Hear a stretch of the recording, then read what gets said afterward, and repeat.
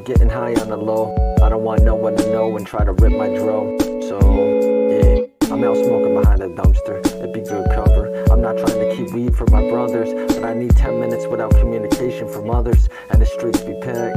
So I'm by the dumpster out back, and I know the crew looking for me, but I'm cooking the weed, and I'm only halfway done with the L. Be like 10 minutes, I'll let them know I'm alive and wow. And there'd be a homeless dude sleeping 20 feet from me, but it'd be my only company. So it's cool